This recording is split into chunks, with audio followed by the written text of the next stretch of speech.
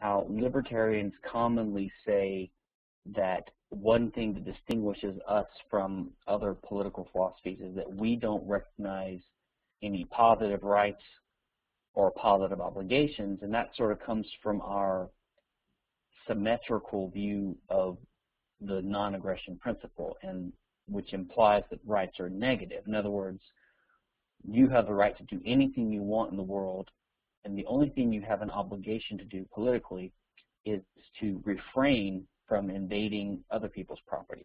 So that's a negative obligation.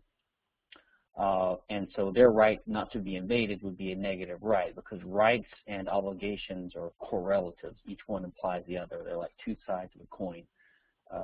Rights and duties or obligations are correlatives. And what we say is that one problem with all competing political theories is that they all give positive obligations to people that they did not sign up for. But of course, this implies that not all obligations, even under libertarianism, have to be negative. You can have positive obligations. It's just that they have to be voluntarily acquired somehow. Okay, so let's go on to slide 3. So let's take some examples. Of course, a clear-cut example is if you commit a crime, then as soon as you have committed that crime, even if you're in the process of it, you acquire immediately a positive obligation to the victim. You have an obligation to stop. Well, that's actually a negative obligation, I guess. But you have an obligation to cooperate and participate in your apprehension. You have an obligation to immediately start trying to make restitution to the victim, etc. And if you have, by a crime or by a tort, like a negligent action or maybe a type of assault and battery, let's say you push someone into a lake. Well, normally if you're walking by a lake and you see someone drowning, then you don't have an obligation to, that is a legally enforceable obligation to rescue them. You have arguably a moral obligation in some cases to make an effort, but if you don't rescue the person, then you're not going to be liable for the harm that happened to the person if they drown, let's say. But if you were the one who pushed them into the lake, okay, let's say intentionally or even negligently, then you're the one who has caused the peril that you've put them in. So that would be another way of acquiring a positive obligation. So crime or torts or negligence are actions that you commit that can give you positive obligations, and in turn gives the victim or the recipient some kind of correlative positive right, you could say. This is not what socialism or other political theories would say.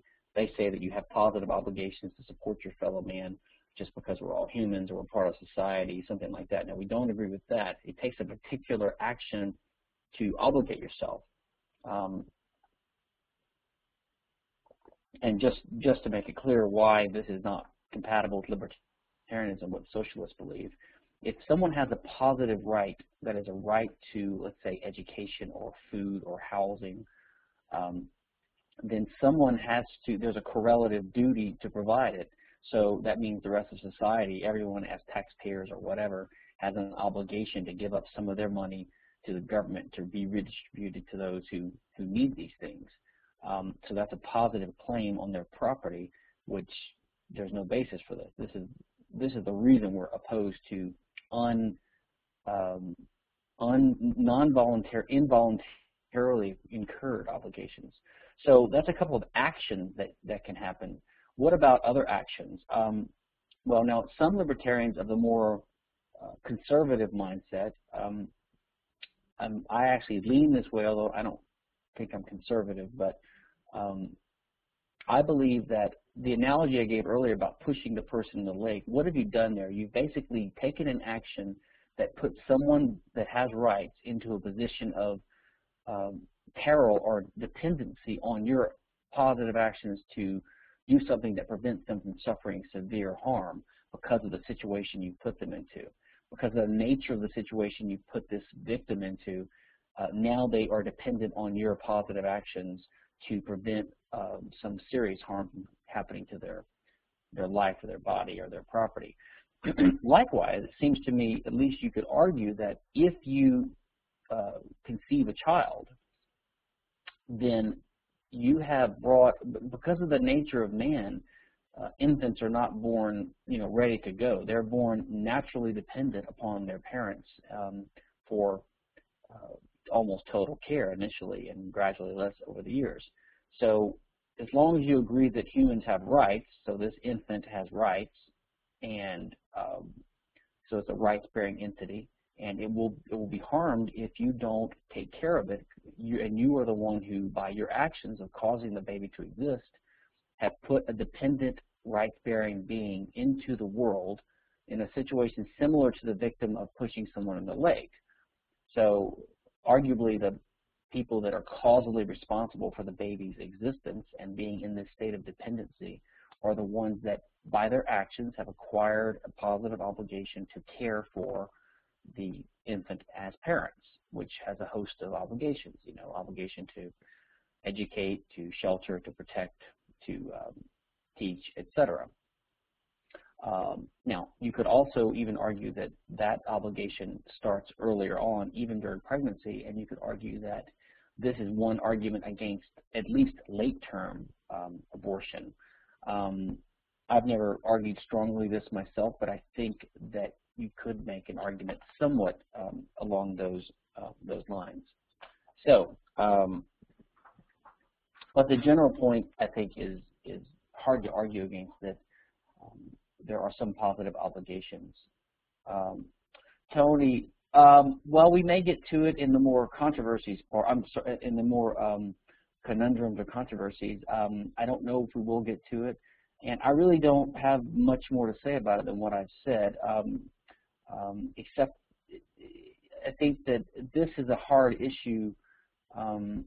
And even Ayn Rand, by the way, who seemed to be very flippant about abortion and calling fetuses just balls or protoplasm, she said that we could argue about the later stages of pregnancy, but she never explained why. So even Ayn Rand was thinking that later in the pregnancy, a late-term abortion could be tantamount to an infanticide, even though her argument basically is that whatever happens in the woman's body is her right to control, which would include infanticide, I suppose.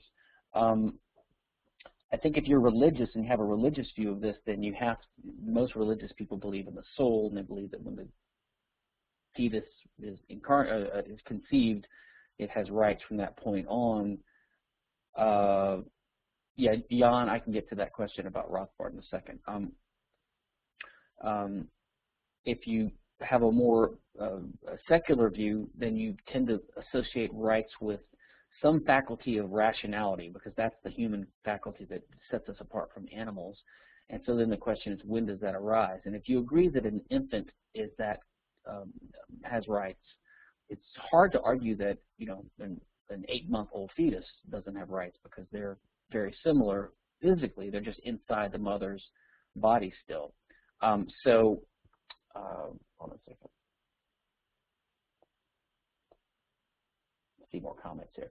So my view is that infanticide is a type of murder, or at least a prohibitable crime, and that late-term abortion is very similar to it.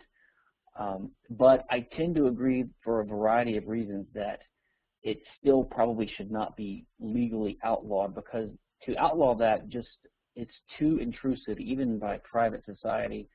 Although you could see lots of social consequences arising from late-term abortions that are done for no reason. Earlier on in the pregnancy, I tend to think it's immoral, but maybe not to the level of rights violation. So that's how I tend to view it. I also tend to think that with technology improving, if someday a woman who wants to get rid of a pregnancy at almost any stage probably could transplant the fetus into some other incubator or other woman, and it could live. And if that was the case, why would she even Walter Block's argument is like the eviction argument, and I think that's Rothbard's argument too, is that you can evict the trespasser, and you have to use the least harmful means. And if that means killing it, then you're killing it as a byproduct of evicting a trespasser. But if a technology came about that made it possible to evict the baby without killing it, then you would have to do that. Otherwise, it would be murder. I think that's Block's view, and I'm sympathetic to it. The problem I have with it is that I don't think it's quite right to call a fetus a trespasser because it was invited.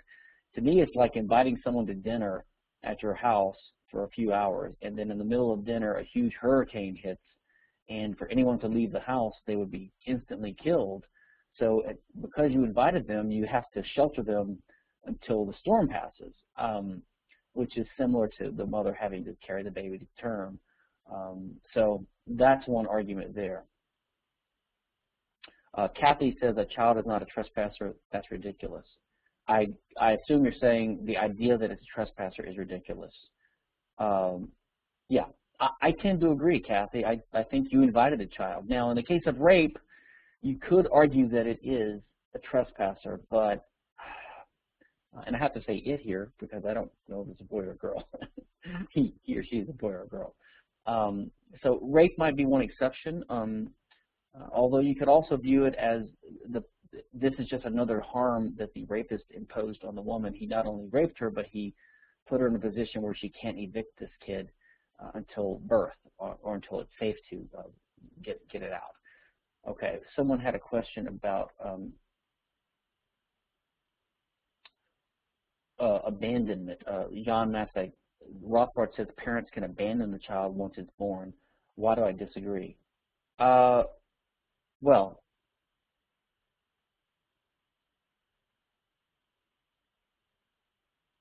I don't know where I said I disagree with that. I just said parents have positive obligations to the child. But a parent who really wants to get rid of the child. So, for example, if a parent has a child and just totally lets it starve, I think they're guilty of murder. Even Walter Block, I think, would agree with that. He says if you don't want to be the parent, then you have to let someone else rescue the child and adopt it. Now, as a practical, as a theoretical matter, you might argue that even in that case where the parent lets someone else adopt the child, then the child has some kind of claim against the original parent too. But I would argue that, number one, a parent who wants to get rid of the child is never in practice going to ever be a good parent, and it can't really be enforced. Now, if they're rich, you could theoretically take some money to support the child for some time. But I would say that the parent is the presumed guardian of the child. In other words, the reason the parent gets to act, do things to the child, make decisions for the child, is because he's acting as the child's presumptive agent. In other words, it's like if you fell into a coma temporarily and you're married, then presumably your spouse has your permission, or we presume she has or he has, to make decisions for you until you regain consciousness. A child is like that too until they reach a certain age of maturity. So we have to presume that the child would consent to someone making decisions on the child's behalf, which would be the person with the most natural link to the child, which would initially be the parents. If a parent is abusive, like severe abuse or neglect or wanting to get rid of the child, then at that point in time, I think the default presumption that the parent is the one presumed by this child is overcome, and now the presumption would switch to the next most logical person, which might be an adoptive parent or an aunt. And I would say even the final decision of the parent on behalf of the child to consent to this new parent becoming the new parent would be a valid decision, and it would cut the ties to the first parent. So they're basically, it's the baby to give up his claims on the original parents and switch them to new parents who are willing to step in, and the birth parents are making the decision as the agent, and I think that's a reasonable decision, but it's the last one they can make. Jan says, if I don't consent to the jurisdiction of a PDA, then a duty seems no more than an exhortation to act or refrain from acting. In other words, it's an attempt to control conduct. short of a more costly reliance on physical force. Well, when we're talking about rights here, we're talking about rights that are actually legally enforced in some society or enforced in some legal way with some kind of severe consequence, which even could be ostracism or restitution backed by force or even punishment, as we discussed earlier. So the positive obligation is an obligation that is legally enforceable by the legal system. And as we also discussed, I don't think you can argue that the person who has an obligation or a duty has to be consented ahead of time to the PDA's obligation to be bound by it. You're bound just because of the rights between people and the fact that the victim of your aggression has the right in any legal system to retaliate or to use force to defend themselves.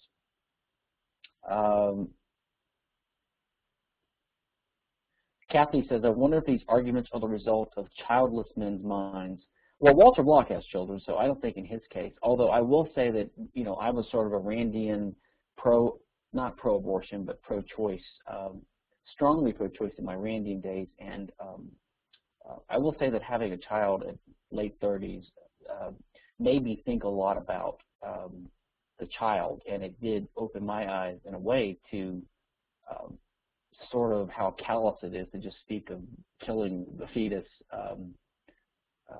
just for convenience or something like that. So it could be a little bit. But also I think Rothbard, et cetera, he was doing a lot. He was alone in the wilderness in a way, one of the very first, and so he was jumping from issue to issue and trying to come up with a reasonable approach to things, and it's not surprising. Some things get refined or maybe seen as not consistent with the rest of their theory later on by others who stand on, you know, their shoulders. Brian says, Mooney, has there ever been any cohesive argument that defines when a child is sufficiently mature to make their own decisions?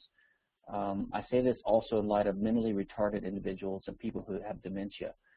Jan says, why didn't Rothbard have kids? I have no idea. I don't know. A lot of objectivists, Randian, and even libertarian types tend not to. But back to Brian's question, I don't know of any extensive argument, actually. I could point you to a few things. Like, I think maybe Rothbard or Walter Block have an implicit idea, and even Hans Hermann Hoppe, that there's some connection with the child saying no, and not like a 4-year-old saying no, but the child basically making a sufficiently mature decision to, you know, become independent and leave the home. And, you know, you could imagine in social context a 12 or 14-year-old doing that if things were bad enough. I don't think there would be a single legislated age of majority at 18 or 21 like we have now.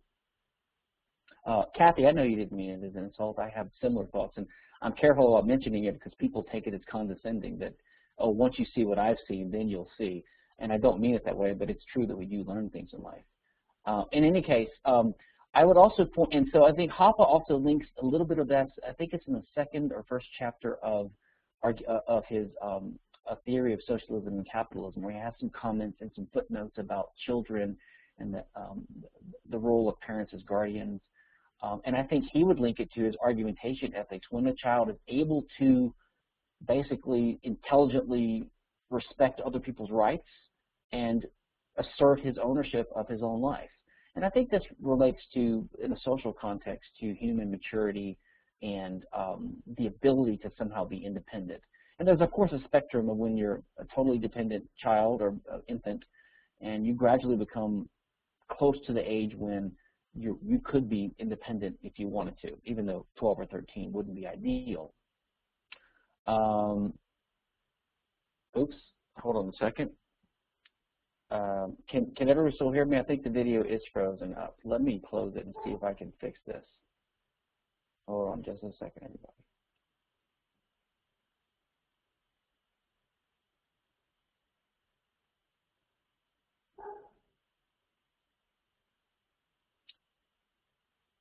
Give me a second, guys. I might have to log out and log back in.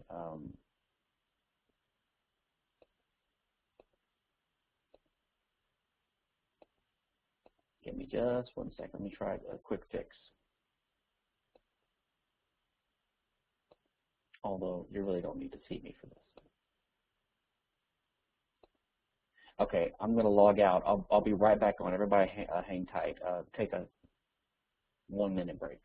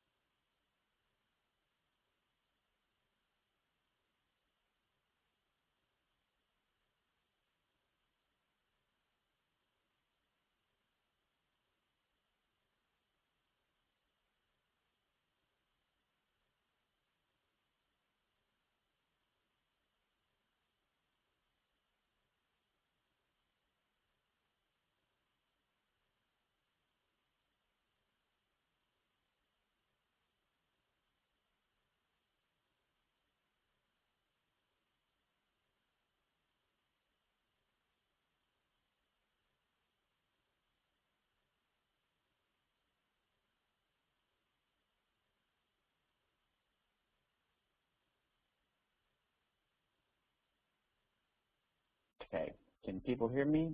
I'm trying to get things fixed.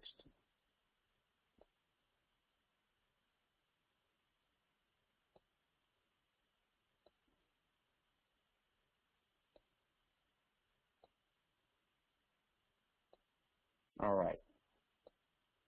Sorry about that snafu. Okay, we're back going again. Sorry about that. This age we live in. And let me just check the. Am I loud enough? Is my mic loud enough? Okay, guys. So where were we? We were talking. Oh, I was also going to point people to. Now I've lost the chat window that we had earlier. So if anyone has anything I missed, you can have to retype it. I had the Jan's comment about, according to Rothbard, the kid would have to resolve it by leaving home, which is, I think, a fair practical test. I am not one of these libertarians who thinks that if you use physical force to restrain a young child, like from running into the street or touching a hot stove, that it's aggression. I think you have the child's implicit consent to make decisions like that on his behalf. So you are deciding as a child's agent to give this adult permission to do this to you. So it's not aggression because it's consented to.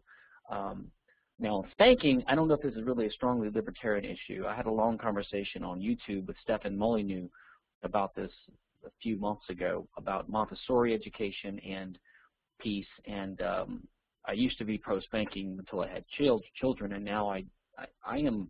I don't know if I think it should be prohibited. In fact, I don't think it should be prohibited, at least mild spanking. But I do think it's a mild form of aggression and not a good idea. It's just not the right way to raise a child. But I probably have different views than some conservative parents on that, or some libertarian parents on that, or conservative libertarian parents, I should say. Now, what I was going to point to was someone asked about mentally retarded people or people with dementia. I would suggest take a look at the book Persons, Rights, and the Moral Community by by Lauren Lomasky. And he's got a section in there where he talks about what he calls piggybacking. So he talks about how we give rights in a moral community of a libertarian society to people that don't really have the normal capacity that we normally think is the source of rights, rationality, etc.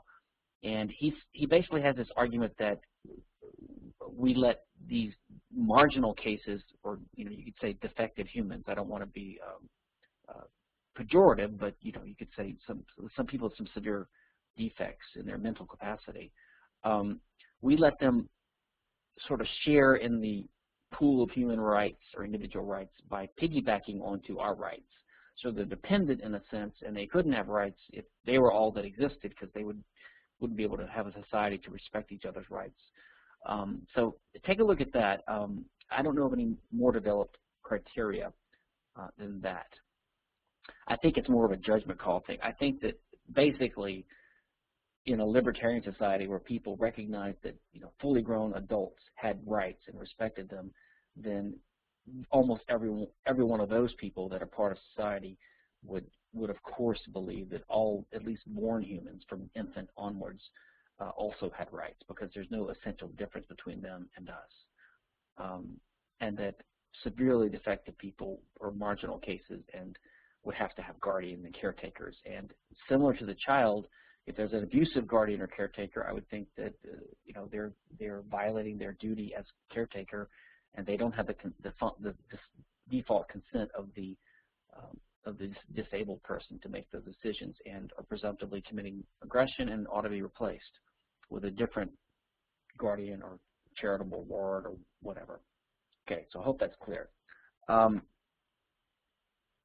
Now, so far I've discussed one way that positive obligations can arise consistent with libertarianism. Basically, socialism would say that you acquire positive obligations by the act of existing, right? So by doing nothing.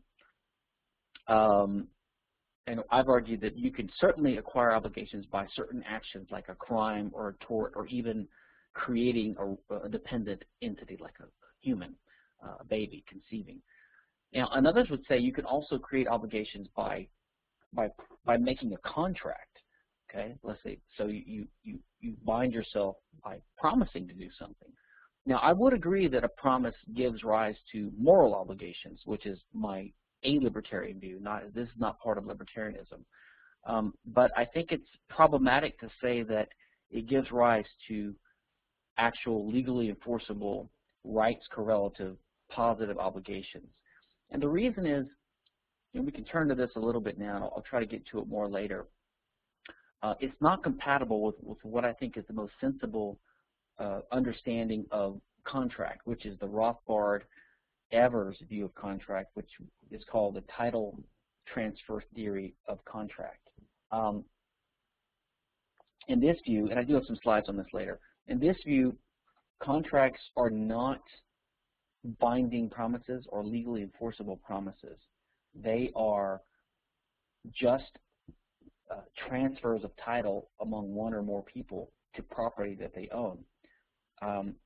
And if I transfer like my car to you, it's no obligation about it. I'm just changing who owns it. It's mine, now it becomes yours. And reciprocally to that, your title to $10,000 of cash transfers to me, conditioned upon my giving you the car. But there's really no obligations about it. If you imagine, like, let's say I promise to sing at your wedding, and if you pay me $1,000, well, if I don't show up, do I have a positive obligation?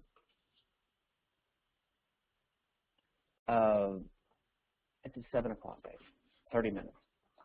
Anyway, if you have a positive obligation to sing, or if I have a positive obligation to sing, then you have the right to have me sing. And if I don't sing, theoretically, you could have the police grab me and force me to sing, or you could punish me for not singing. But it wouldn't be practical in most cases. But in some cases, you could enforce performance with a threat of coercion. Just like you can enforce other rights with a threat of coercion, like the right for you not to attack me, I can use force to stop that. But the problem with that is that really the right way to look at that contract is that was a one-way transfer of title from you to me.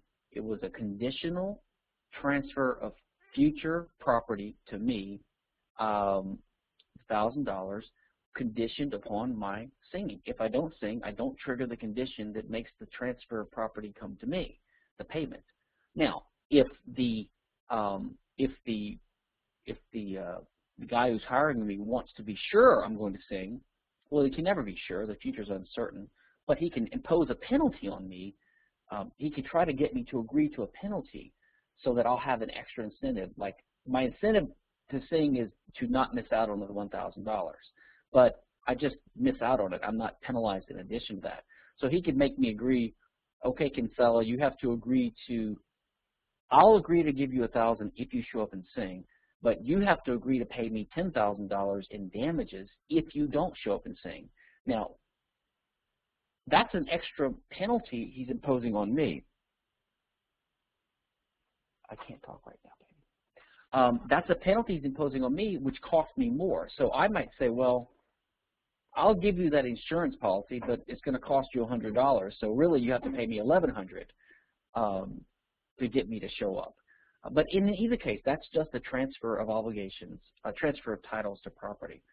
Now, per Cheldas says, if you are paid a down payment, are you legally obligated? Now, this is Walter Block's argument and Rothbard's argument too, which I'll get to later. That if you accept a down payment like that and then you don't perform, then you're implicitly stealing the down payment. I don't think that's correct. I have some slides on this later. I'll get to them when we get to them, but I'll go ahead and talk about it now. Again, I think they're not being careful enough with Rothbard's own title transfer theory. We have to recognize a few things. According to libertarian theory, there always has to be an owner of every scarce resource at every moment in time so that people can know who owns it and the owner can know that he owns it and is able to use it.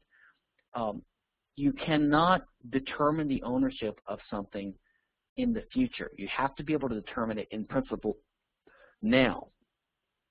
You can't say, well, we'll know who owns this thing now when we wait for 10 years and see what event happens in 10 years or in 1 year or in 1 month. But that's implicitly what Rothbard is doing, I think, and Walter Block as well. So let's take an example that Walter always uses. Let's say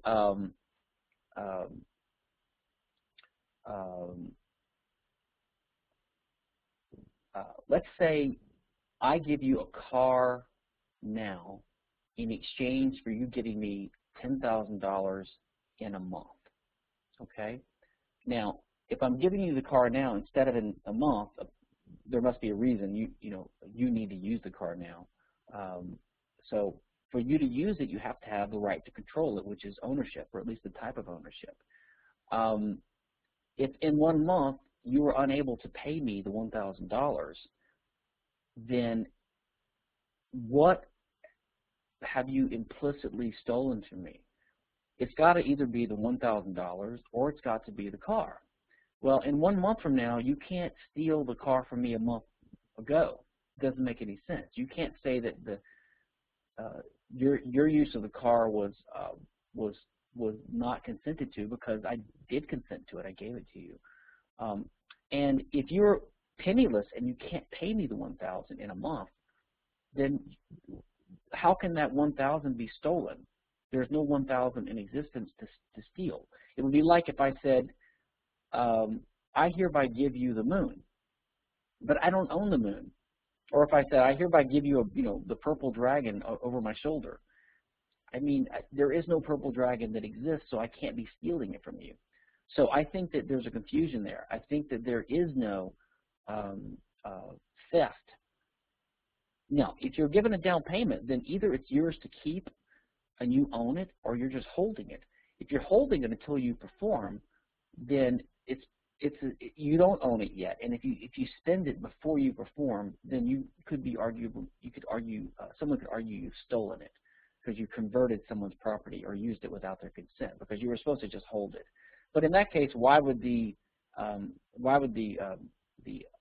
promisee give you the $1,000 down payment ahead of time?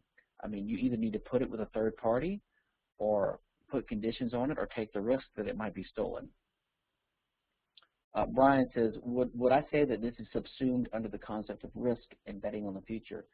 I'm not sure what this means, but I think a lot of this is actually, yes. Every contract, except for ones that are very simple and simultaneous, you know, mutual, like I hand you $1 for a chocolate bar, and they happen at the same time. And even those can never really happen at the same time. There's always a future element. I mean, the guy that goes first is assuming that the subsequent action that's his, you know, his reward for performing is what it's expected to be, but the future's uncertain. The universe might end right 1 split second after I pay the $1, and then the chocolate bar never gets to me. But most contracts have a future element, a future performance or title transfer. If it's a future performance, then that serves as a trigger to a title transfer. If it's a future title transfer, then it's a transfer of some future good. But as the future is necessarily uncertain, the existence and my ownership of this future good is necessarily uncertain. And of course, the person who is giving something now in exchange for something in the future is taking a risk that that the future object might not exist.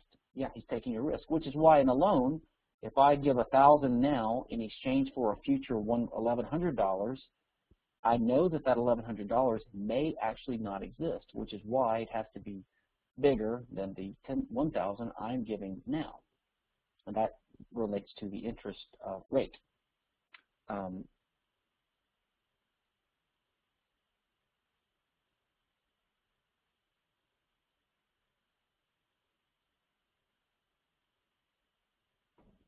Okay, back up. All right, so let's get back to some of these issues here on this slide, and then maybe we can address some of these other issues in further detail later. But the whole point of this is to point out that if you take the Rothbard view of contract, then really only actions are the way to give rise to positive obligations. Now, that doesn't mean that speech couldn't be a type of action. It just means that it's not binding merely because you make a promise. But we also have to recognize that speech is a type of action, and the fundamental thing, in my view, to recognize is that the reason we say that certain actions are prohibited is because they have causes. Remember, the Misesian structure of action is that an action is something we do with the scarce means that is causally efficacious at achieving some end, right? And we take this action and we achieve some end. We cause something to happen. And if we cause the invasion of the physical integrity of someone else's body or property, that is what aggression is. It is an action that has a causal connection between the use of some means and the end result that you wanted, and in this case, an illicit result or an impermissible result. By the way, I talk about this in this article at the bottom of slide 3, Causation and Aggression, with Pat Tinsley, a friend of mine. But by this understanding, speech actually could be a type of aggression because it's an action that causes harm, not because it's a binding promise, but because they actually are not binding promises according to Rothbard's theory. But I mean, look at the examples I give here. You know, if you're the captain of a firing squad and you say ready, aim, fire, or if you are the president and you give an order down the chain of command telling the pilot of the airplane circle over Hiroshima or Nagasaki and drop the atomic bomb, right? Then you are playing a causal role in damage. So I think that also could be a species of aggression, and that could give rise to positive obligations. So it's words, but it's not because the words are promises that are legally binding as contracts, but because they play a causal role in aggression. And also, there's another issue libertarians sometimes wrestle with. You know, they'll say that there's an absolute right to free speech. As we'll get to later, property rights are really the only independent rights. Everything else is derivative or consequences of that. When we speak of free speech, for example, as an independent right, you sort of lose the connection to property rights, and then you also tend to think of them in absolute terms. You'll say that, well, libertarians have the right to do anything except use physical force against others, and words are not physical force, so nothing you say to someone could obligate you, right? Which I think is wrong because of the examples I just gave. In fact, this leads Walter Block and others to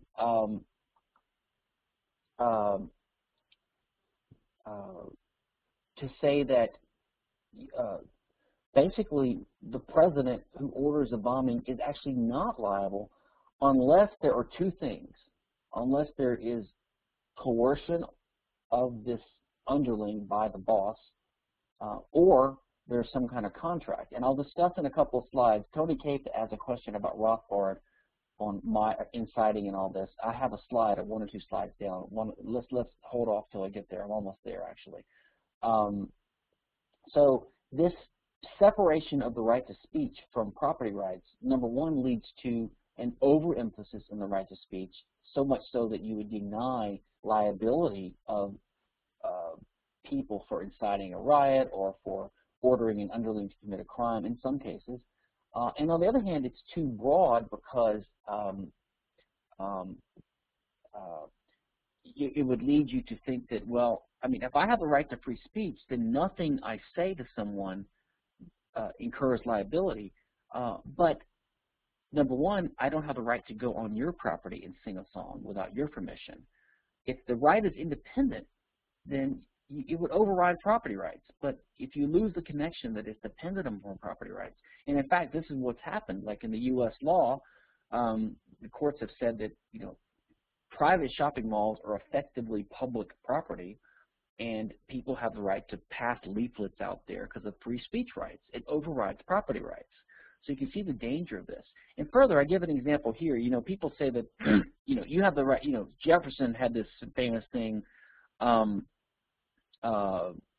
sticks and stones may break my bones, but, well, is that Jefferson or is that just an old nursery rhyme? But words would never hurt me. I know, you know, people say this. However, imagine, you know, the case, that would mean that if you're in a bar and you walk up to some guy and you just look him in the face and you say, you know, your mama's ugly, and, you know, kind of burly, you know, kind of roughshod bar where, you know, people kind of know that saying that to some big tough biker guy is going to get you punched in the face. Now, strict libertarians would say, well, you have the right to free speech. You're not committing aggression against him. So if this guy punches you, then he had no right to do it. You know, maybe you were unwise. Maybe you shouldn't have provoked him, but you did. And maybe it was immoral of you even. But the guy that punches you, he is the initiator of force, and he's theoretically an aggressor. Just like, you know, a girl that walks almost naked through Central Park in New York at midnight, you know, doesn't deserve to be raped, but she's taking a risk, and, you know, but the guy that rapes her is still guilty, which I agree is correct. He's still guilty in that case. But in this case, I think you could actually make an argument that it's not aggression if you insult someone in a bar and they punch you, because you're basically used a social convention or a means of communication to invite a fight. You just like if you say you want to step outside and have a fight, or enter into the boxing rink, let's have a fight, or let's have a duel. It's a type of invitation to being punched. Now, I think it's contextual and highly factual, but I think in some cases you could argue this.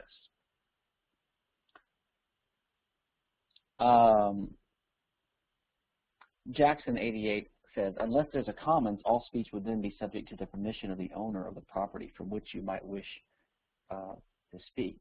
Yeah, I tend to think that, but I think that these rules would be default rules if the owner hasn't specified something. And there could be commons in a sense. Or maybe, you know, one neighbor standing on one side of the fence and the other on the other side of the fence, and they insult each other and a fight breaks out. I mean, you know. Okay. By the way, and let me mention here, I do think there's a fallacy made by some people. Some libertarians, let's take a simple case of a mafia boss. Well, let's take a better case. well, no, let's take a mafia boss orders an underling to kill some shopkeeper who didn't pay protection money. Now, there seems to be a reluctance on the part of some libertarians to blame the boss if he is not coercing the guy, because it's almost like they believe there's a fixed pie of liability to go around. Like there's 100% murder that was done, and obviously the hitman or the underling who did the direct crime is 100% guilty. But if we're to hold the boss liable too for suggesting that he performed this crime, basically, for inciting it, you might say, then we have to take some of the liability away from him. So maybe it's 25% one, 75% the other, or maybe 50-50. And they're reluctant to say that the hitman is not 100% guilty. The problem is they're wrong in assuming that there's a fixed pie of liability. There is the possibility of joint action on the free market. That's called cooperation or the division of labor. That's what firms are, right? That's what partnerships are. People cooperate and collaborate collectively to perform things. Same with crimes. People can have joint collaboration as co-conspirators in crimes. And in this case, they're all 100% liable, or at least potentially so. So in this case, I would say that the hitman and the boss are 100% each joint and severally liable to the victim. It's like if two guys beat you up and they do $10,000 of damage, then you're entitled to obtain $10,000 from each, well, from either one of them. I mean, maybe you take $5,000 from each if they have it.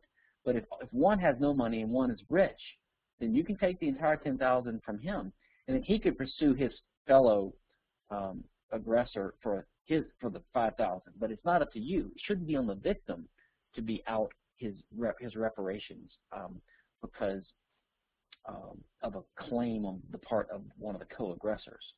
So that is my perspective on this, and I think that there's a mistake there in an unwillingness to give blame to the insider or to the mob boss. It's like people are afraid that if they do that, they're going to absolve the middleman or the underling from responsibility. Okay, so let's go on to the next slide. There's another thing I wanted to mention here. There's something there's something called logical positivism, which is the idea that the only meaningful statements are those that are empirical, and that any statement that is analytical, which is like a definitional type statement, or one that doesn't rely upon empirical proof, is circular and really says nothing about the world. And the Kantian, the realistic Kantian view, which Hoppe and Mises hold, for example, is the view that this is actually false, that there is a type of knowledge of the world which is not empirical, or is not, you don't need to test it, it's not falsifiable, but it's also not empty, and it's a priori, synthetic a priori statements. So logical positivism has to do with your view of epistemology. There's another type of positivism called legal positivism, and legal positivism is a group of kind of related ideas. One of them is the view that it's possible to separate law and morality. Now, in one way, I think that this is correct. In one way, I think it's not. It depends on what it means. And because the people that formulated this idea are not libertarians, it's not really as precise or clear as we would like. But in one sense, I think it's correct that you can separate law from morality, in that we can identify an existing law as a law, even if it's immoral. So, for example, it is currently a law that you must pay income tax. That is true, and I don't think it's bad legal positivism or unlibertarian to recognize that. In fact, I think it's essential to recognize this. But we would say it's illegitimate because it doesn't comply with libertarian law, with what should be the law, right? So because libertarians are not relativists, and because we're not Democrats who sort of think of the democratic process as being what generates all laws. In other words, the typical socialist or Democrat or statist thinks of the state as the source of all law, and is somewhat arbitrary because the state can decree whatever it wants, whether it's the result of the democratic process or whether it's a result of a decree by the legislature or the state or what. But they have this idea that it's sort of a arbitrary, artificial, made-up thing, right? And therefore, they're a little bit afraid to admit the distinction between what the law is and what it should be, because they don't really have a strong standard for what it should be. So if they admit that this is the law, then they're almost blessing it as being what it should be because they have no other standard of where law comes from than the state. That's the bad part of legal positivism. It's the idea that rights and laws have to and can only emanate from some governmental sovereign, you know, like the king or the legislature or the people speaking as a democracy through the legislature. So actually, that's the problem because they have no external standards, although they contradict themselves when they criticize Supreme Court rulings or laws by saying that that's a bad law. I mean, what do they mean by bad law? Either it's a law or it's not a law according to legal positivists of the bad stripe. So I think you have to separate the two parts of legal positivism. Libertarians often criticize, especially natural law or conservative type libertarians. They say they're against natural law. I'm sorry, legal positivism. They're against the idea that law and morality can be separated. This is people like Lon Fuller, and he argued with people on the other side like H.L.A. Hart, H-A-R-T. That's a famous Fuller-Hart debate on this. You can look it up on Wikipedia.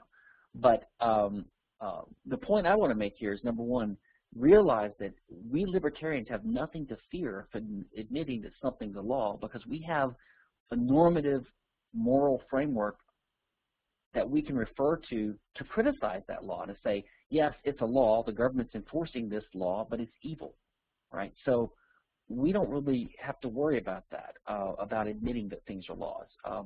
Now, in doubtful cases, you can use it as a strategy to say, well, that's not really legal, it's not according to the Constitution, but you're really making a normative argument that the court should, for various legal and moral reasons, overturn this law. You're trying to use it as a tactic or a strategy, but in substance and honesty and truth, it's hard to really say that certain things that are evil laws are not laws. So be careful of that. But the point I wanted to make here is that Jackson says most positivists, he thinks, are simply arguing that rights aren't self-enforcing. I'm not so sure, and I actually have a slide later on where we may not get to it today, but talking about legal positivism and logical positivism, I tend to think that there is a connection between being a logical positivist and a legal positivist. It's a weak link, maybe tenuous, maybe hidden, but I tend to think it's sort of in what you're saying. I think that a logical positivist thinks that a scientific law is not a real law unless you can test it. It doesn't have any teeth. That's why they dismiss praxeology and Austrian economics and a priori reasoning, because they just can't get their head around the idea of a truth that you can prove by pure mental reasoning and deduction without being able to test it.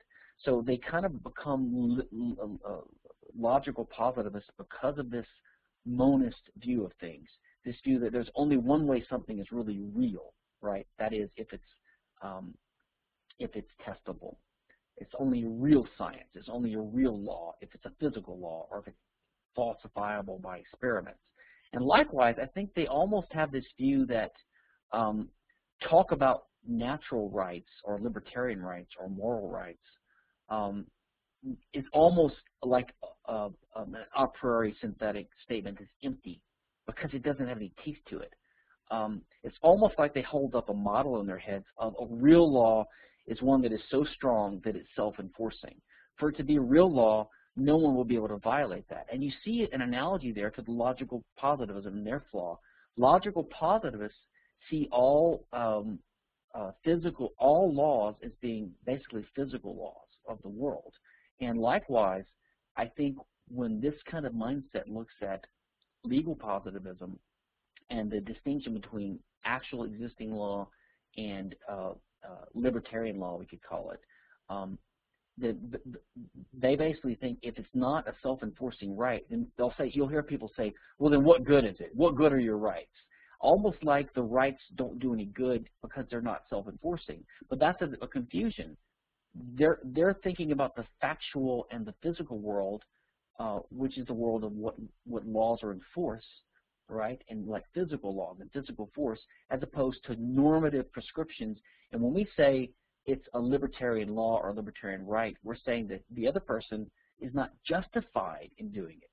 And then these hidebound sort of concrete-bound people that are so used to scientism and monism and logical positivism become legal positivists in the sense that they just dismiss it unless it's an actual existing law enforced by some reliable, forceful authority like the state.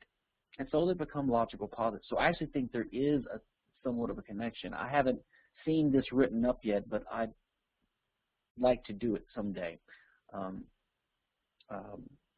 But this leads me, the one point I wanted to make here is a point that, and I'm not making a secularist or even an atheist point, but I see a similar problem, not as bad, but a similar problem with some of the religious-oriented arguments for natural rights, even the libertarian ones, because, now I'm not saying that religion is incompatible with libertarianism, but I think that this particular argument, basically it's the argument that, well, the legislature, there is a natural law, and the positive law that the legislature enacts either is or is not consistent with that. If it's not, then it deviates from natural law, and therefore it's illegitimate law or bad law, right? So they agree with kind of the libertarian take on this, but then they would say what natural law is that God has decreed, or that has a source in the way nature is arranged. So they're looking for and they're thinking of law as having a source. So just like the legal positivist or the bad modern legal positivist who thinks of law as only that which the legislature or the sovereign decrees and enforces, the natural law types push it back a level, and they still are looking for the source of law, and they say it's God, or it's some moral structure of the universe that God laid down, but they're still looking for a source. And I think that's like a type of positivism because it mistakes the nature of rights, because, again, it's got this ideal of a right as having some kind of real anchor in some physical manifestation, almost self-enforcing, because, after all, if God decreed it, then it's got to do with morality, and if you don't comply with it, there's at least some implicit consequence or punishment down the road, right, hell or whatever. So the problem is that they're talking about norms, and norms are inherently prescriptive, not descriptive. They tell people what they should do, but that implies, because people do have free will, that they have the choice to follow them or not. In other words, there can be no automatic consequence of violating a norm like that or a right, and they can't have a source. It seems like saying, it's almost like saying, what is the source of 2 plus 2 is 4? And I think the question has no meaning. A source, you could say, what's the source of this spring of water, or this jet of water? That's a physical thing that has a source or a cause. But when you say, what's the source of rights, you really are asking who decreed it to make it so. Almost like you don't think they're real unless they have some reliable source who decreed it. Whereas I don't think that that's the nature of rights at all. The nature of rights is just the outcome of the logic of human interaction by people that have certain common goals, which are certain common values, which are like peace, prosperity, nonviolence, cooperation, productive use of scarce resources.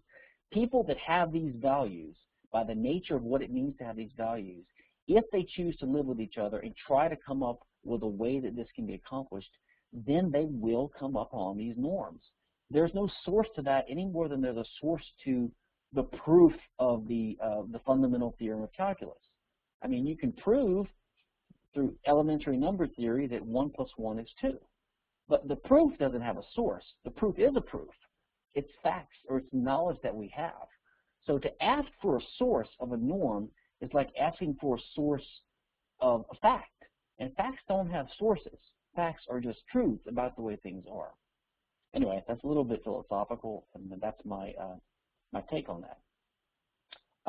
It's 2 past 8 p.m. Eastern time. Why don't we take a 5-minute break, come back at 7 past, and continue from here.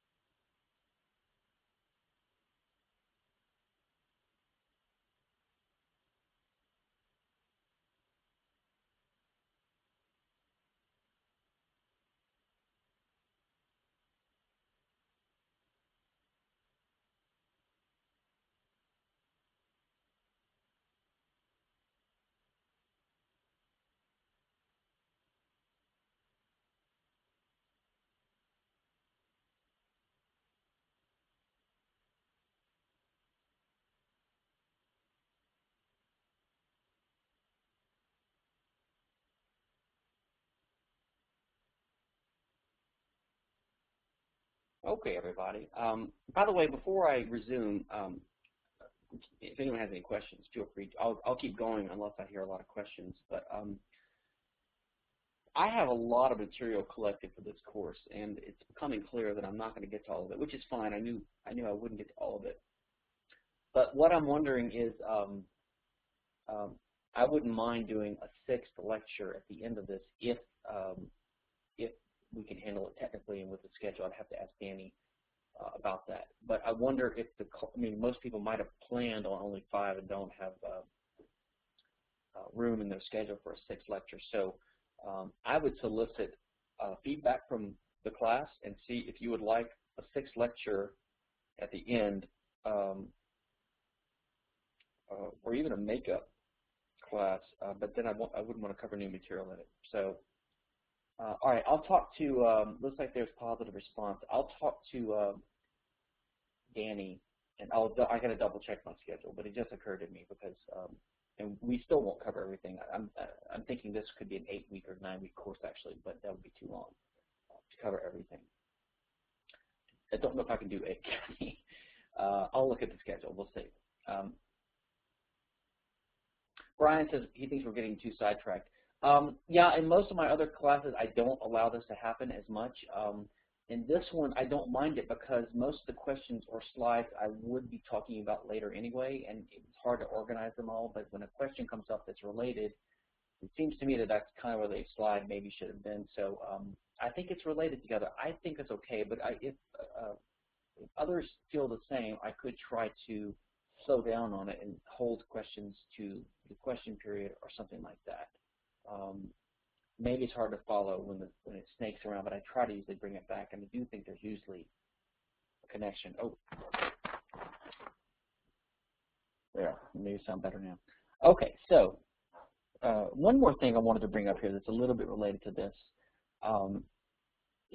For those of you who are familiar with Hoppe's argumentation ethics and my similar approach, which is called estoppel, sort of my take on how we can justify that we have rights.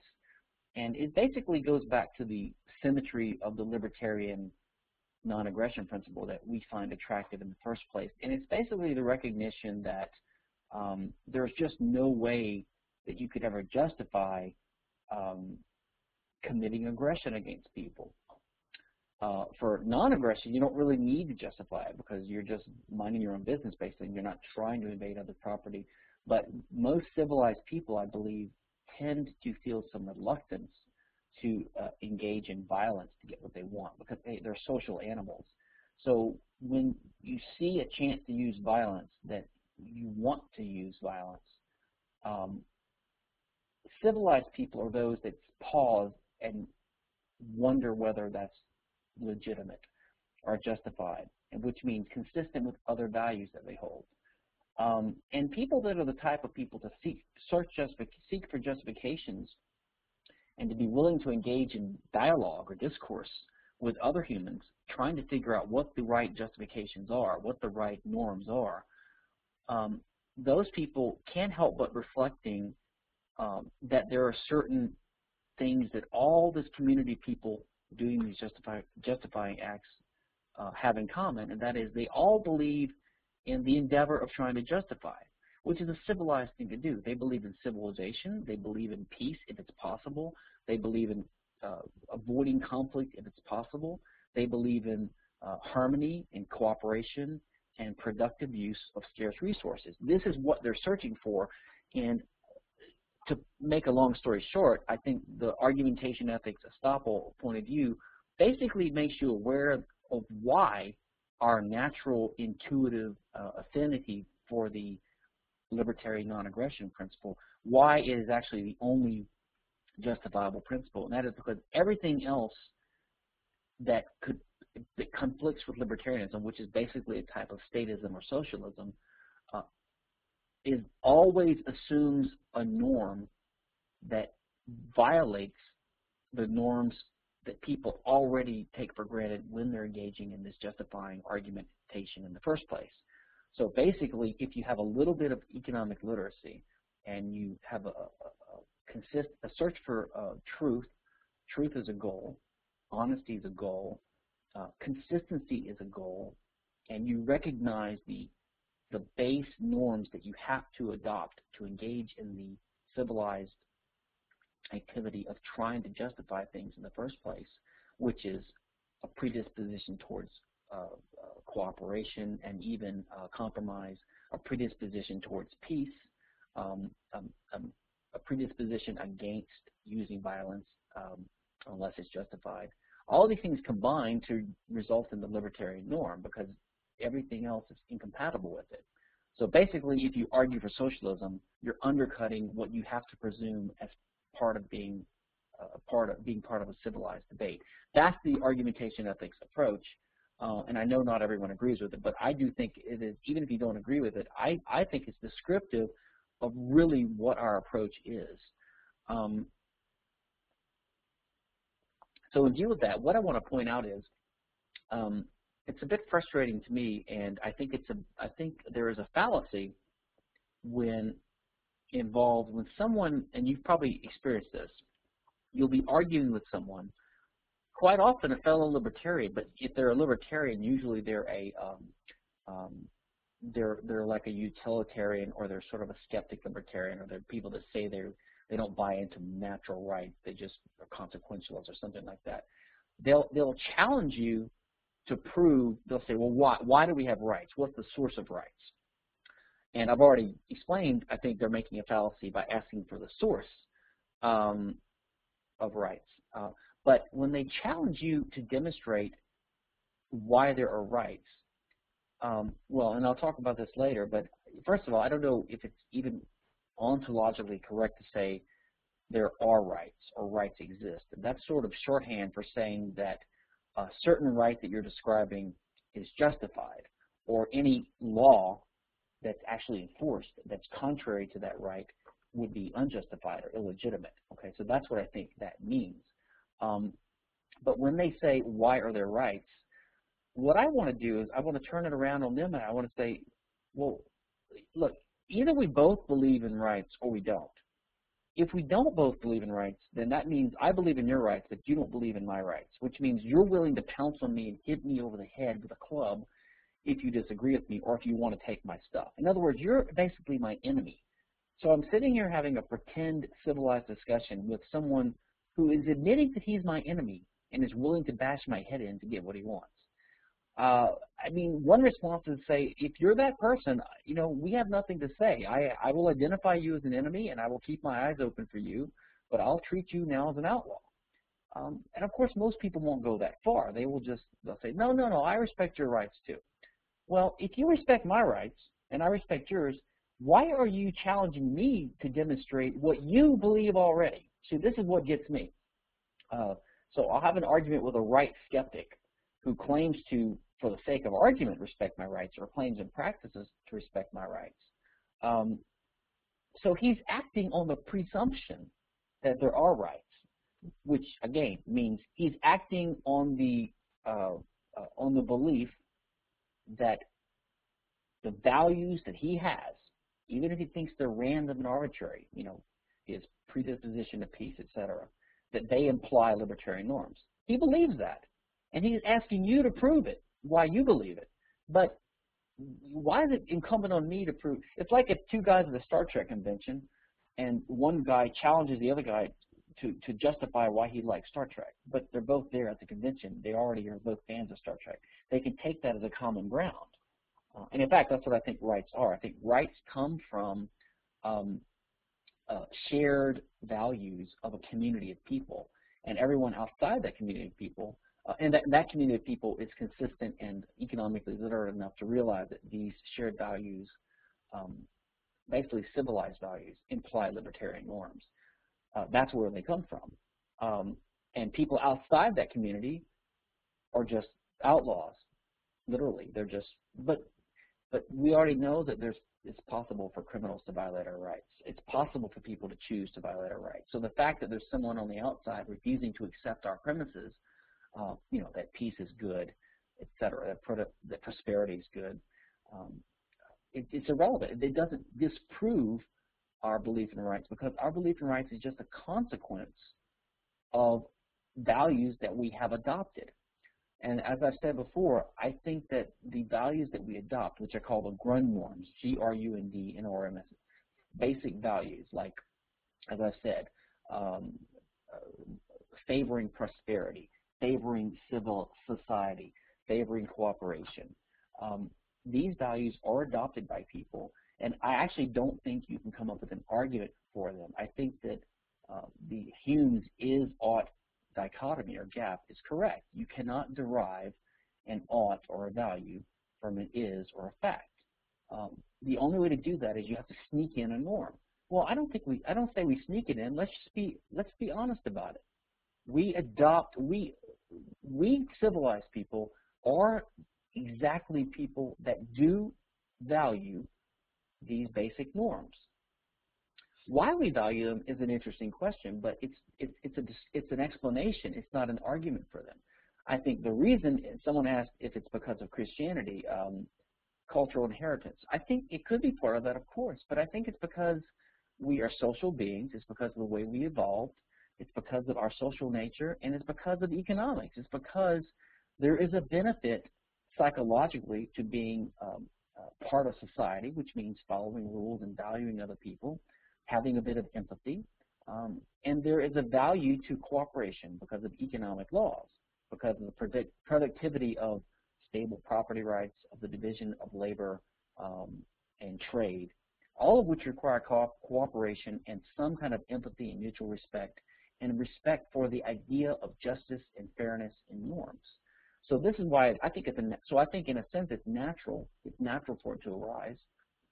So this is my perspective on this. Darren says shared values may also lead to socialism. Yes, but I think that's only because these people are not fully consistent. In other words, their shared values, by virtue of trying to be civilized people justifying something, their shared values are the basic values of prosperity and peace and cooperation. And they are just wrong that these things are compatible with socialism. They're actually wrong. Now, what that means is their higher level norms, their political norms, are inconsistent with their undeniably held lower level or ground level norms, right? And they can't deny that they value consistency either. I mean, who can deny in an argument that they value consistency? That just means to value truth and non-contradiction. No one can deny argumentatively that non-contradiction makes things false and that matters. If they deny that, they're just speaking nonsense and not engaging in legitimate argumentation. This is why I think the argumentation ethics approach is so powerful. Jackson says, maybe he's simply engaging you as a tool to achieve his ends. In other words, he's only pretending to share your values. Yeah, but then he's not engaging in genuine argumentation. He's lying. He's really predisposed, or he's really prepared to hit you over the head if he needs to, but he's just pretending. Okay.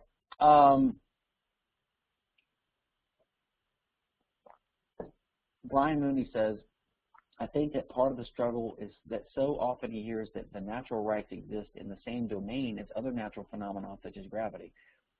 Yet gravity is measurable, but natural rights only exist when there's more than one person in existence. Yeah, I agree. This is a mistake. I think there's a connection between logical positivism, which is monist. In other words, believes in only one realm of reality, whereas Misesian dualism, and I think a proper normative approach, or dualist. That is, in economics, we see that there's the teleological realm, that's the realm of human action and purpose, and there is the causal realm, or the natural physical realm.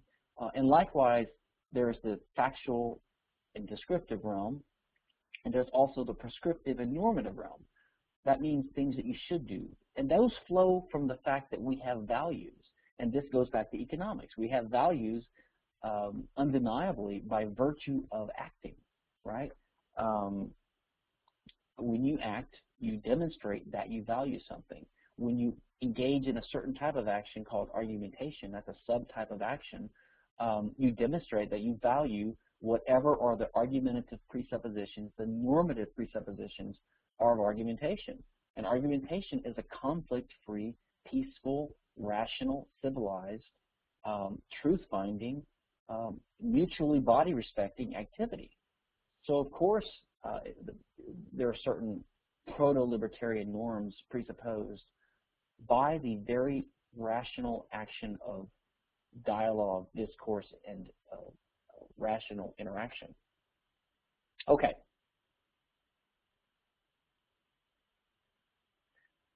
Per Geldas, reason you're asking is less than 5% of people that ever lived were free. Therefore, in the rest of the society, these norms were not observed. Well, I think to the extent we've had a human society, we've had a certain degree of civilized norms being respected. I think, like, let's say today's society is a mixed economy. We're somewhat socialist. We're somewhat free. Even in today's society, most people as citizens would not steal from their neighbors even if they knew they could get away with it. They voluntarily have absorbed these norms.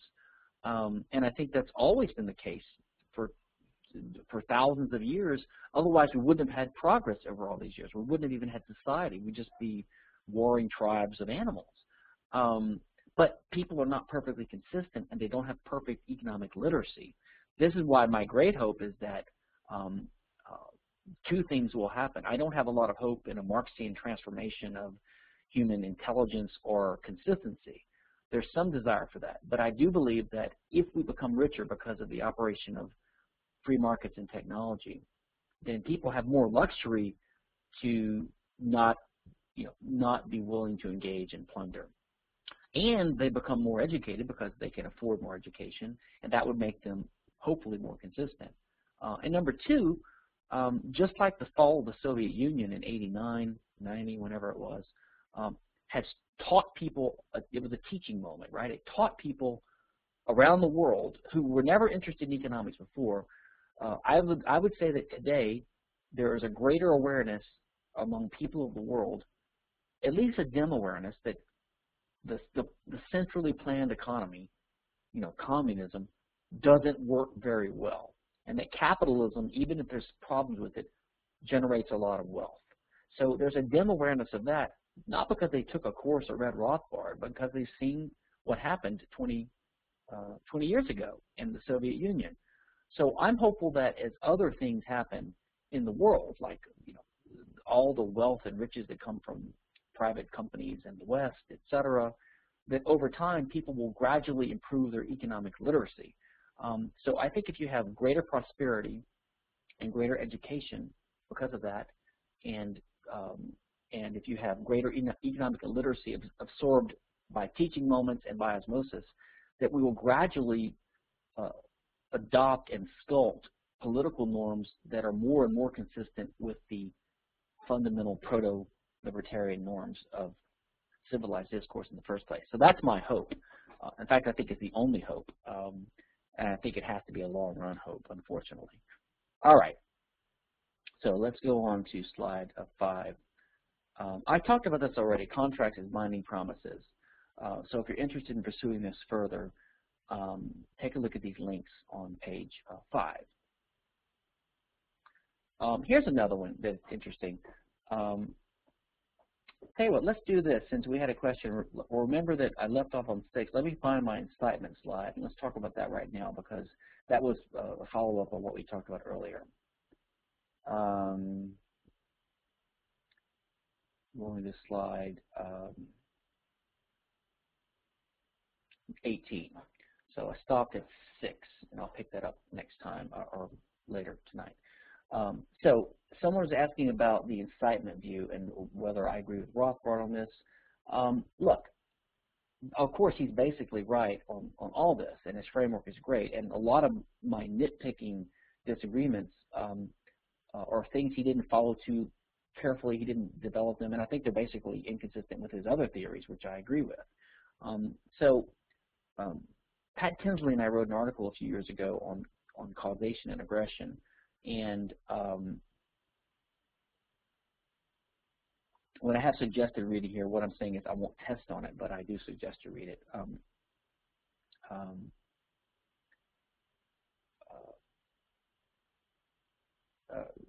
Actually, maybe I meant that you should be tested on it. I think optional is stuff I'm not going to test on. Sorry, I think I will test on this. I'll clarify that next time.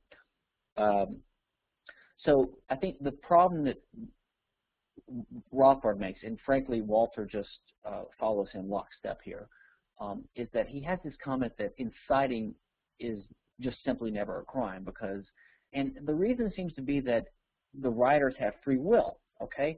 Now, as I said, there's two problems with this reasoning. Number one, it seems to be based upon the idea that if there's a person between you and an action, then he breaks the chain of causation, which is a legal sort of concept, between you and the thing he does. And therefore, he's liable and you're not. But of course, as I said before, they can both be liable. There's no problem with that. And also, I think it sort of, it ignores other Austrian insights about human cooperation that Bloch and Rothbard, for example, would agree to, like the division of labor and firms and partnerships and cooperation, joint ventures, joint activities. That is, as Mises points out, okay, in an advanced society, when we act, well, when you act in general, you employ means, which are normally scarce resources, but you employ scarce resources to achieve your end, right? But in an advanced society with an advanced economy and industrialization, other people can serve as means to your ends. Now, not in the Kantian sense that you're using them as a mean instead of an ends, but you're using them in a cooperative way as part of the division of labor to achieve your ends. So if I want a cake, I could obtain the scarce resources to bake one, or I could hire a chef to bake one for me. So this guy serves as my means to my end of achieving a cake. So humans can be means to others' ends, even though they have free will. Their free will doesn't prevent them from being a means.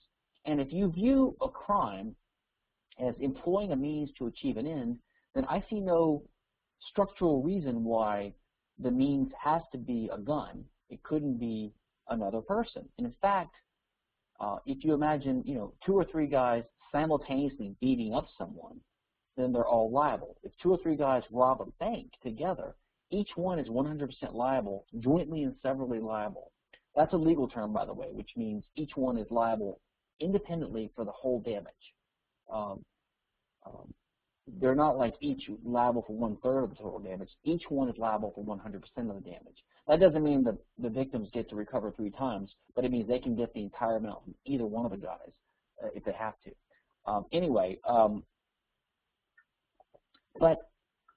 And I think Rothbard and Walter Bloch would agree that a group of people, co-conspirators, performing an action together would all be liable. And I hope they would agree they're all 100% liable.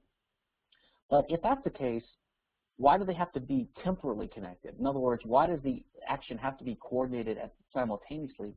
Why couldn't there be a temporal component? In other words, there's one guy who plans it and orders his people out to rob the bank, and they rob it, and another guy arrives and to pick them up with a getaway car. Another guy, comes in and cleans up the evidence and shoots all the people. I mean, they're all part of this overall scheme of conspiracy, and they are all, in my view, 100% liable for the crime. The fact that free will doesn't change anything. In fact, if it did, then the 2 cases that Bloch and Rothbard, well, Bloch formalized this. Bloch says there's only 2 cases where you are indirectly liable for the direct actions of another person. That's number 1 if you coerce them, or number 2 if you have a contract. Now, I don't think this is very libertarian or Austrian reasoning for the following reasons. Number 1, if A coercing B to kill C, okay, let's take a better example. Let's say you have a mob boss who threatens his underling. He says, I want you to go kill this baker, and if you don't kill him, I'm going to kill you. So he's coercing the guy, as opposed to a suggestion, right, saying, I really would take it as a favor if you do it, but I won't do anything to you if you don't, but I really want you to go rub this guy out. In my view, there's really no difference. Both the direct killer, the assassin, and the boss are guilty. because in both cases the boss used another guy to achieve his ends. The fact that he didn't coerce him in one case and coerced him in the other doesn't change that in my view. And if he did change it, then I think Walter would have to say that if I coerce you to kill someone else, then I'm liable and you're not. In other words, the coercing would remove your liability. After all, I've removed your free will or something. But I don't think coercing someone to perform a crime absolves them from liability. It might reduce the punishment, but they're still a murderer. They chose to do it. Sure, they were coerced, but they chose to do it. In fact, they chose to join this guy's organization in this case. So I think the trying to say that the mob boss is only guilty if he coerces the underling is just an artificial ad hoc criterion that doesn't really hold up. It's not a part of a general theory. And in fact, it leads, like I've had discussions with Walter Block about this, who's a great friend of mine, although he's a great libertarian, obviously, who I said, well, was Truman liable for the bombing of Hiroshima? He said, yes. I said, but he didn't coerce the pilot. And Walter said, oh, sure, he coerced him because if he didn't follow orders, he'd be put in jail. I'm like, but that's not, first of all, the president doesn't put him in jail, but, you know, there's a whole bunch of apparatus that would do that. And it's not necessarily the case. I mean, a lot of times on missions like that, if someone refuses to perform it, then they find another guy because they don't want someone who's unwilling, right? So I don't think there necessarily is coercion, and if there's not coercion, I think the president would still be liable. I mean, theoretically, you could argue Hitler is not a murderer, but all of the soldiers that were conscripted, right, or that were volunteered, because Hitler didn't have a gun and physically coerce anyone. Maybe other people coerced them down the chain of causation.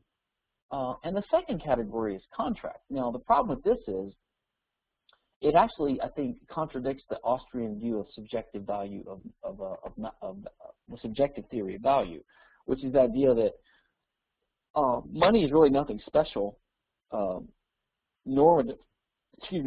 It's just something that people value, but we value lots of things. So imagine a case where a wife who's dissatisfied with her husband and wants to get rid of him and get his insurance money, his life insurance, hires a hitman to assassinate her husband. Now, Walter would say that she's liable of murder because she had a contract with the guy. Well, what is contract? All a contract is she agreed to give him money on the occurrence of a condition. It's just a title transfer. So I don't see what's special about that, because the guy could value the money, but he might value something else instead. So let's suppose she has a boyfriend and she seduces him with promises of sex or affection or just the hope of it if he kills her husband. She basically begs him to, and he does it. Now, I think Walter would say she merely incited him in that case because there's no contract and there's no coercion. But what's the difference? In both cases, there was the expectation of receiving something subjectively valued by the hitman, either a transfer of title to property or sexual services.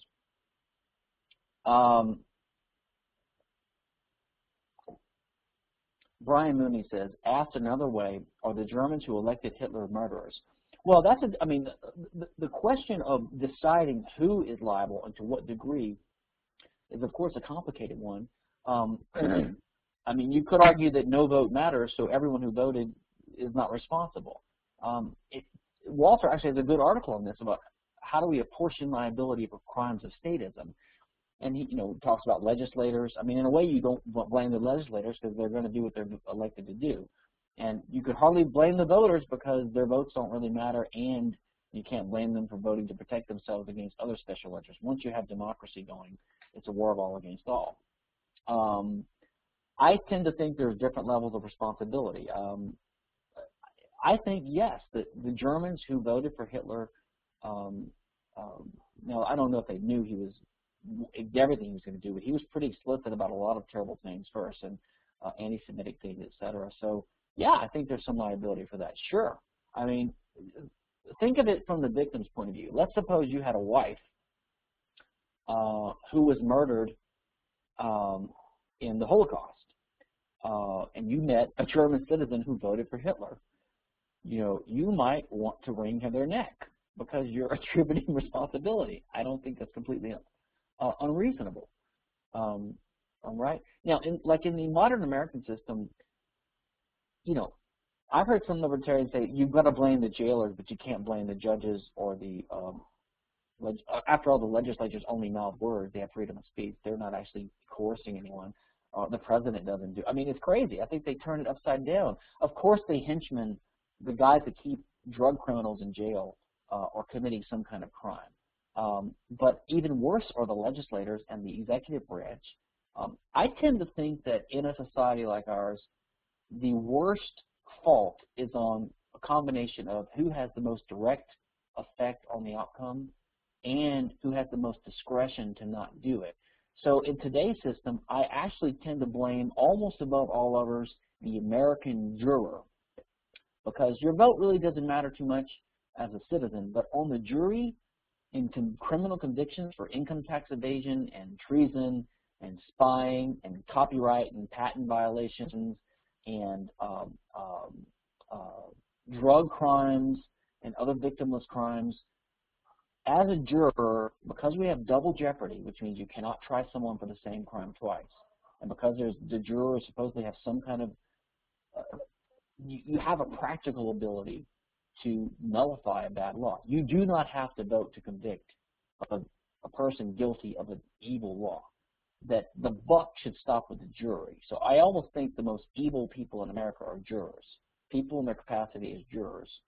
I agree there's coercion, but I tell you, if I was on a jury, I would never vote to convict. Now, of course, they weed you out with voir dire, and they ask potential nullifiers now if you could vote to convict if the evidence was there. So they tend to weed out people like that. But still, that's no excuse for being on a jury and for voting to convict someone. You're basically playing the final causal role in putting them behind bars. Of course the judge is guilty. Of course the legislature is guilty. Of course the president or the executive branch and the jailers are guilty. Even the voters to some degree, I believe, are guilty and liable for this. Yes, I do believe that. I don't think we should go much over time, but I will be happy to go another 5 or so minutes. So let's see who's on page 19.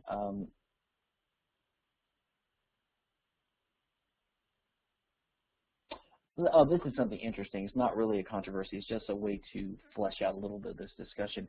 In the law, there's these famous examples they give to law students where in the law you have what's called but-for causation, or I think it's sometimes called cause and fact, and proximate causation, which is legal causation, which means you're really responsible if you're a proximate cause. Now, proximate as a word just means close. It's sort of getting at the idea that you're close enough causally to what happened to be responsible, which is basically my idea. It's just I put it in an Austrian framework using the means and ends framework. A lot of people would say so the but-for idea is that but for your action, the evil result wouldn't have happened.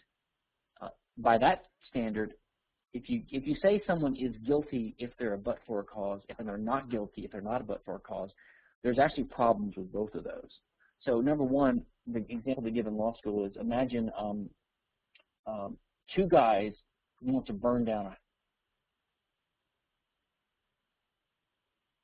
stand in a wheat field or a dry wheat field with kindling everywhere on opposite sides of this house, and they each light a fire at the same time, one on the east side, one on the west side.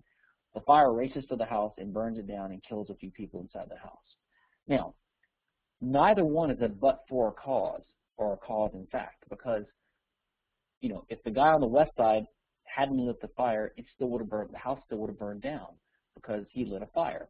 The other guy lit a fire, and vice versa. So if you use but-for causation, these two arsonists could get off scot-free. So the better view would say, look, we're gonna lump them together as joint actors, even though they didn't know each other, and at least we're gonna put the blame on these two bad guys instead of on the victims. Okay, so you got to make exceptions to but-for causation if that's your standard, which shouldn't be your standard.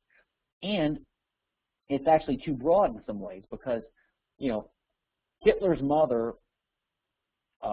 you could say she was a factual cause of the Holocaust because but for her having Hitler, there would have been no Holocaust, at least not in the way it turned out. But does that mean she's responsible? No. And according to my framework, she didn't, you know, perform an action using Hitler as a means to her ends of wiping out the Jews. It just happened to be. He did have free will, and he did perform that action, and she didn't use him to do that. So but-for causation is both too narrow and too broad. What you need is proximate causation, but informed by Misesian praxeology along the. Kathy says, did he have a mother? Well, I assume he was born.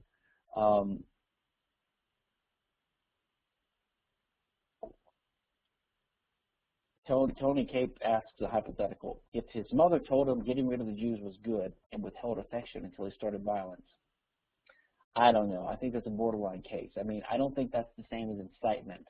But, of course, it's morally culpable, but whether it rises to the level of responsibility, I don't know. I think he's an independent actor in that case.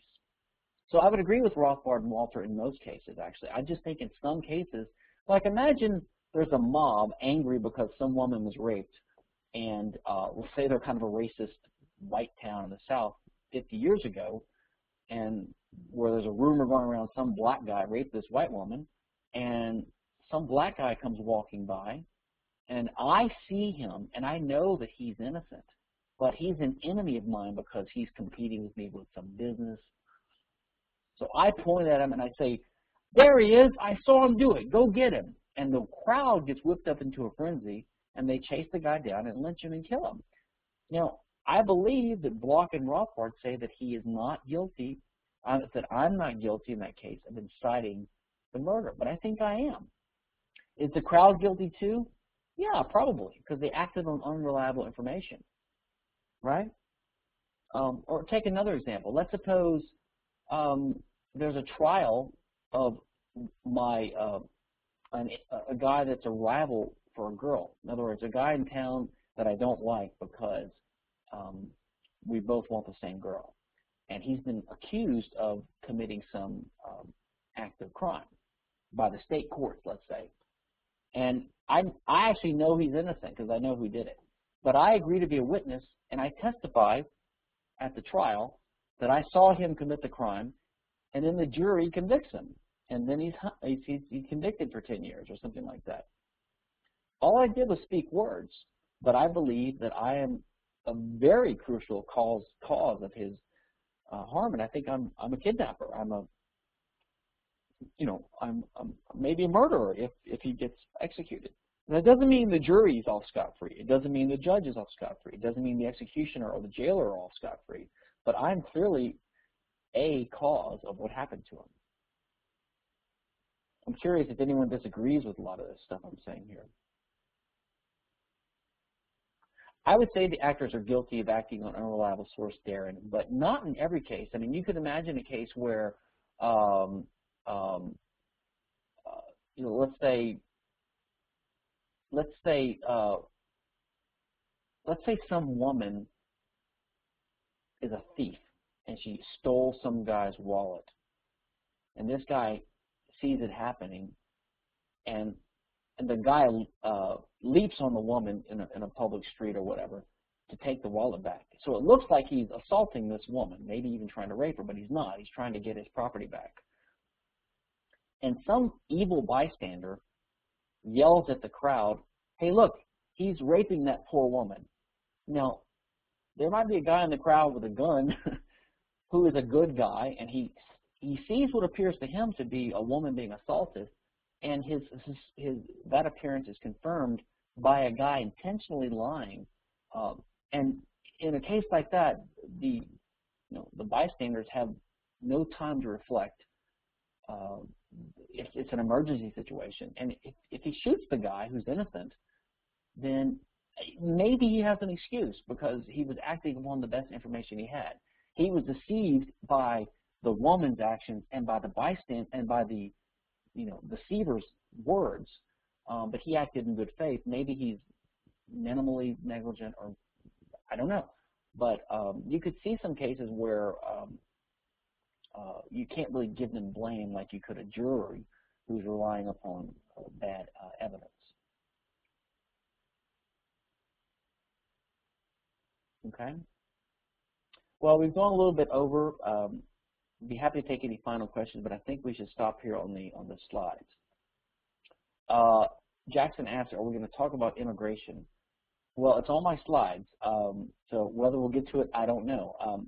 Like I said earlier, I'm going to try to add a sixth class to have more time to cover more topics, but honestly, I don't know if I'll get to it. But I'll try to move it up if someone wants to bring it up. That's another juicy topic.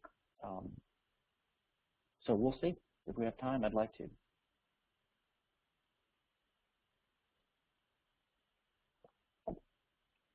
All right, others are interested in it. I'll try to move that up, so we should have time to get to it. Thanks, everybody. Have a good evening, and I'll see you next Monday. I'll post a notice to the class about the possibility of a sixth lecture after I talk to Danny Sanchez. Thanks, guys.